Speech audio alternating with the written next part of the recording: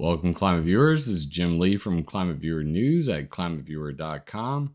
It's September 6, 2021, and today we're going to talk about geoengineering over the Great Barrier Reef, also known as marine cloud brightening.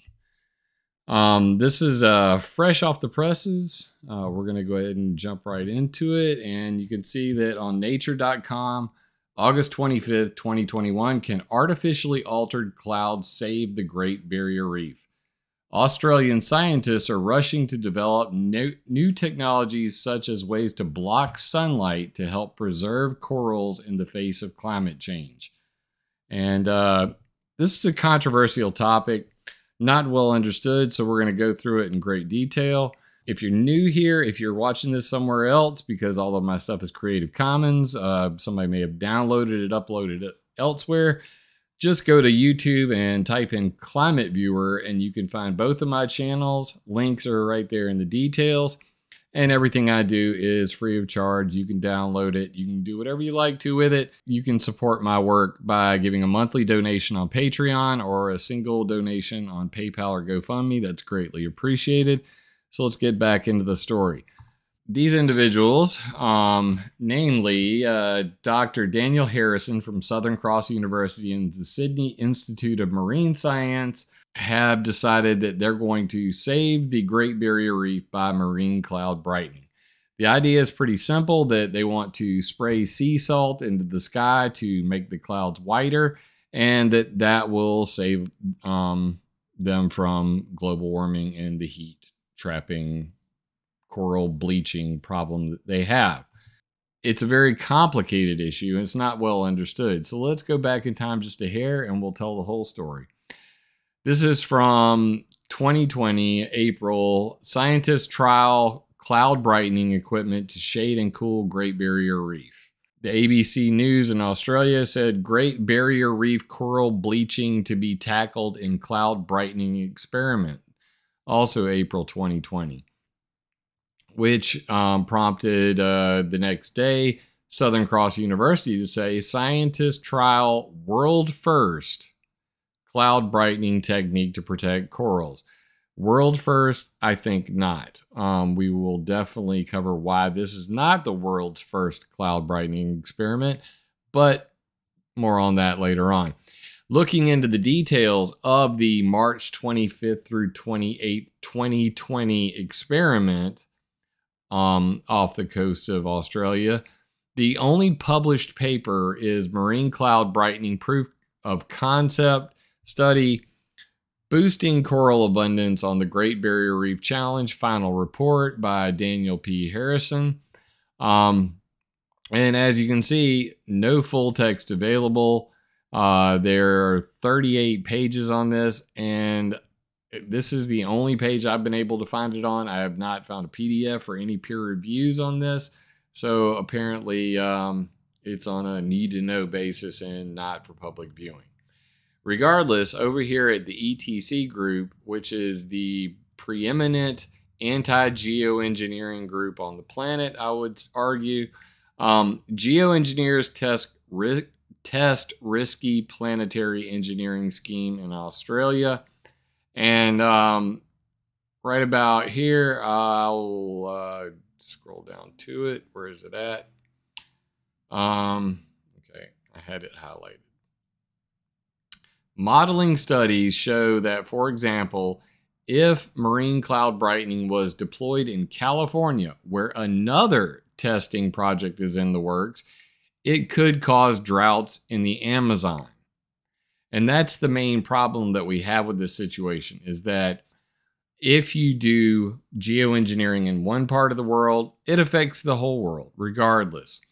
This, among other reasons, is why 193 countries, which are party to the Convention on Biological Diversity, agreed in 2010 to a moratorium on geoengineering. So 193 countries agreed that outdoor testing of geoengineering should be banned until there's international consensus, governing laws passed, all of those sorts of things. And they're officially violating the UN's agreement on banning geoengineering.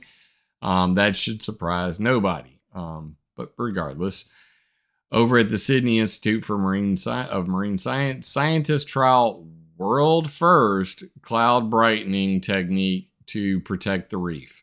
Now, I think we can all agree that protecting the Great Barrier Reef is something that is a great idea and should be done. Is this the proper solution? Let me know in the comments. Tell me what you think. Watch the whole video before you make your judgment. I'm not going to give you your own ideas. I think that if this resonates with you and you have pretty excellent guts and brains, you'll come to that conclusion on your own.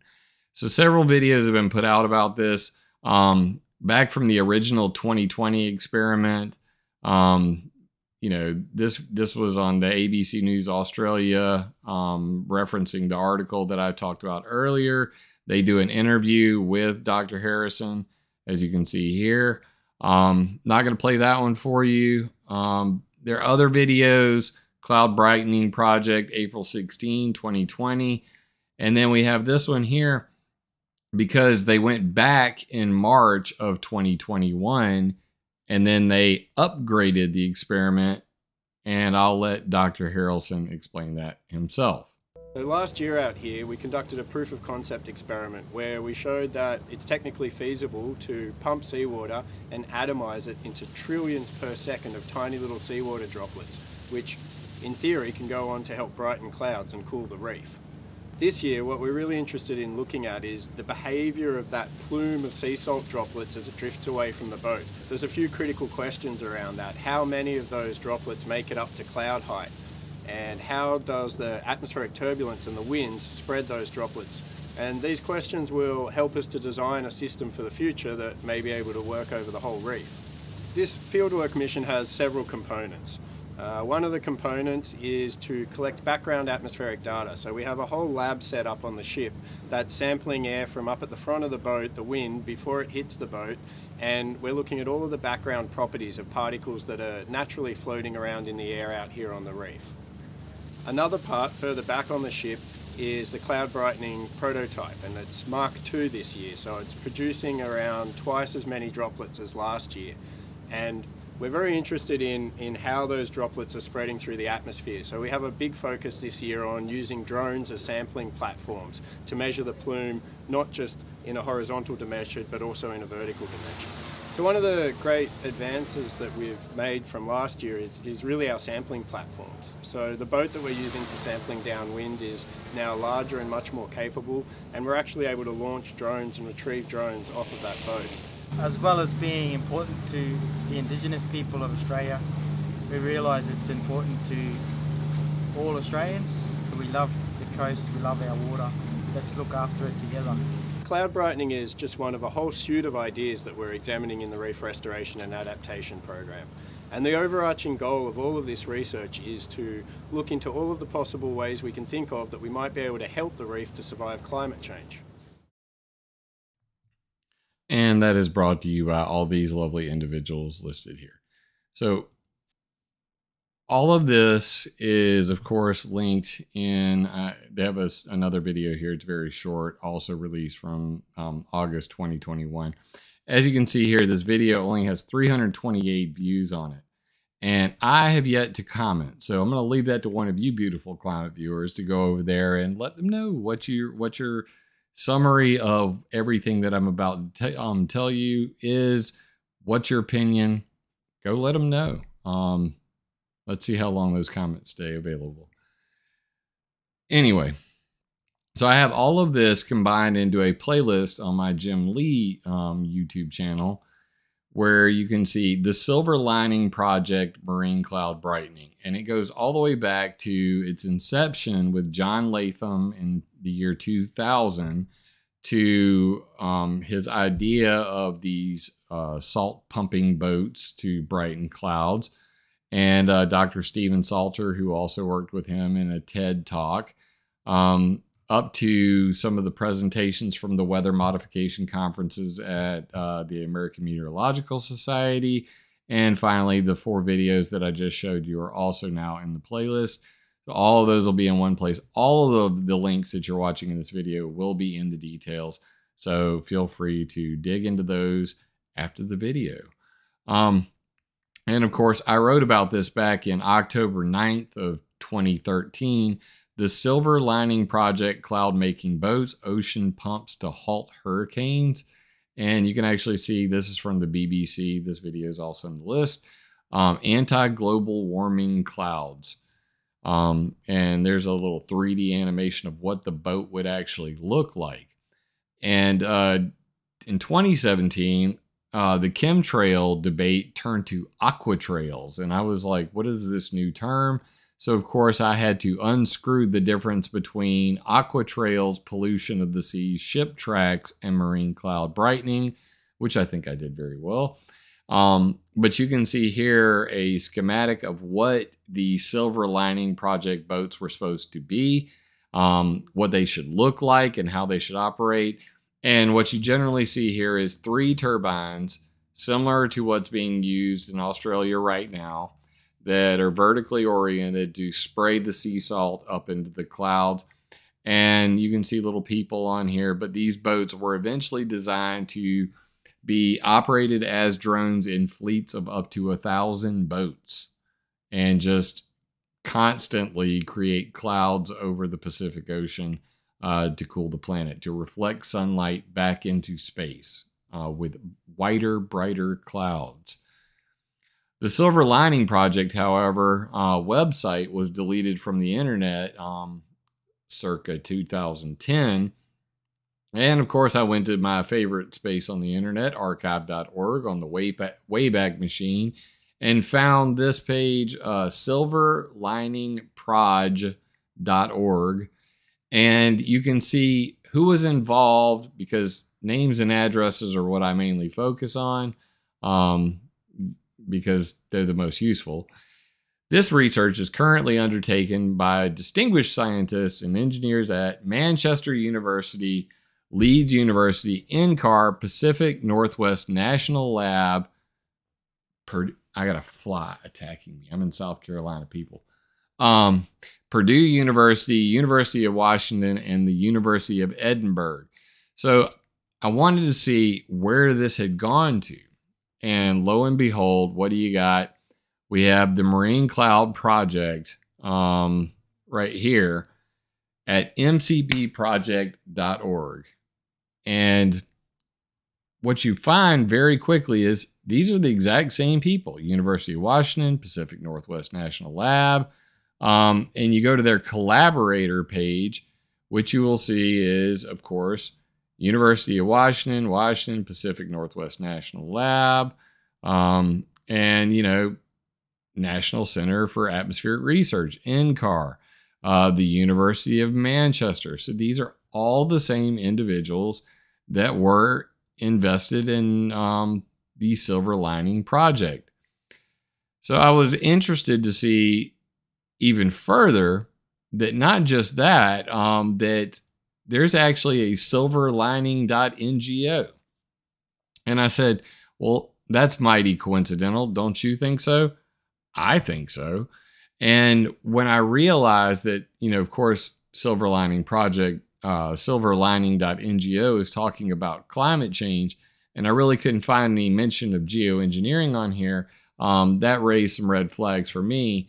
So what I did was do a little digging, and wouldn't you know it, just like the Silver Lining Project, the Marine Cloud Brightening Project, which is supposedly what the ETC group is referring to, operating off the coast of California, their Twitter feed died back in 2018. It was created February 2015, and the last post is May 8th, 2018. And what do you see? You see Kelly Wasner on there.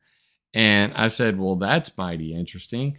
I swear I've got a fly that wants to be a star today.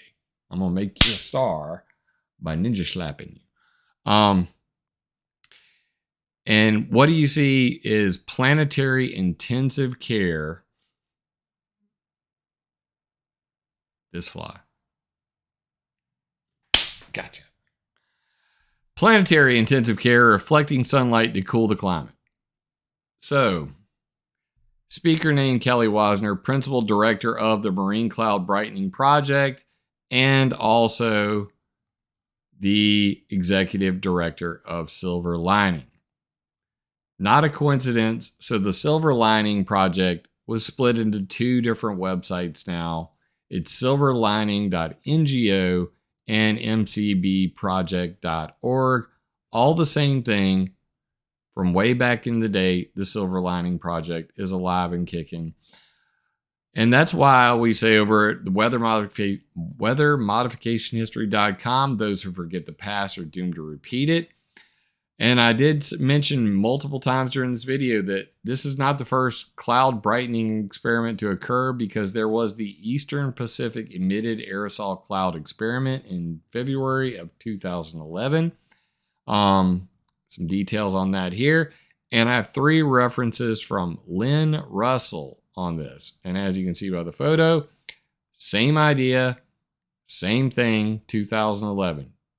A boat called the Point Sur is spraying out plumes of chemicals made by engine oil, and they have atmospheric sensors, aerosol sensors, light sensors, to see how much sunlight they're blocking with their artificial clouds and cloud brightening. This was in addition to the GOES plus A train of satellites that circle the planet, and this is the plane that was doing the testing. So big time project. This was the first marine cloud brightening project that I know of that occurred. If you know of any others, please let me know. I'll update the timeline. But that is your first experiment. When you go to the Scripps Institution for Oceanography, no mention of brightening. I typed in Brighten and I got 0 results. Just, an educational rundown of how this was just an aerosol experiment. But then you come over here to the National Academy of Engineering, and who other than Lynn Russell in 2012 said, offsetting climate change by engineering air pollution to brighten clouds. So if you flip through this and you see, oh, well, there's a whole lot of mentioning of brightening going on here. And you flip to right here on this one, recent modeling, and then new experimental evidence of cloud brightening.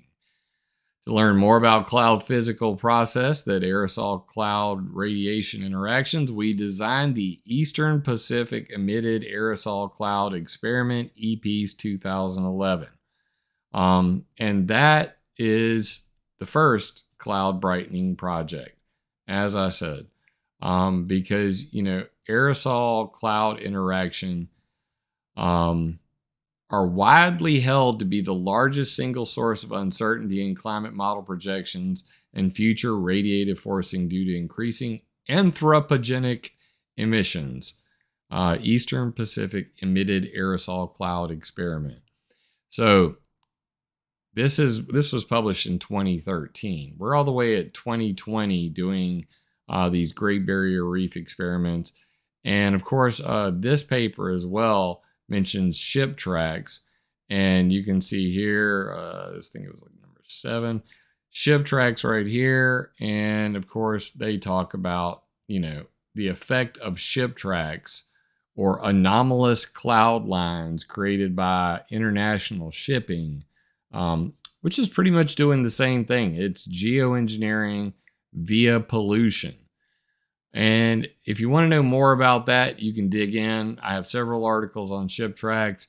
Ship tracks, lightning control, and chaff, March 2019. Ship tracks, bunker fuel, dirty clouds, and blatant lies.